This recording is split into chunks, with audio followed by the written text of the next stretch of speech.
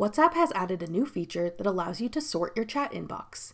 I'm Jessica, and in this video, I'll show you how to sort your WhatsApp chats with custom lists and filters.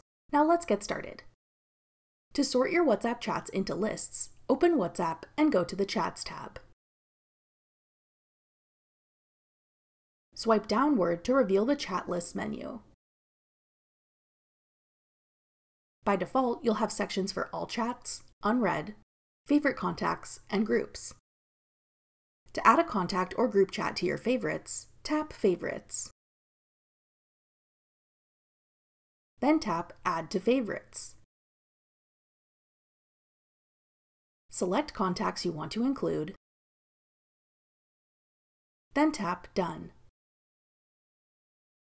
You can also create custom lists to further organize your chats, so you can create lists for family members, coworkers, or any other category you'd like to set up. To create a new custom list, swipe sideways in the menu and tap the plus sign on the right. Type in a name for your list.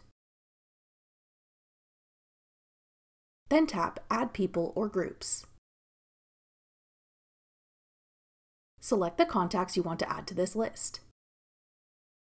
If you want to add a group chat, type in the name of the group at the top, then select it in the search results.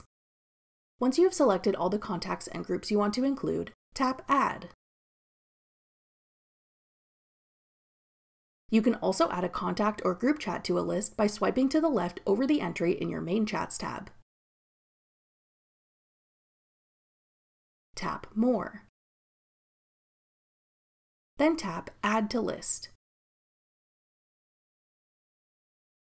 Select which list you want to add them to, then tap Done. You can change the order of your lists in the menu to keep the ones you access most at the front. To do so, hold down any list item in the menu, then select Reorder Lists.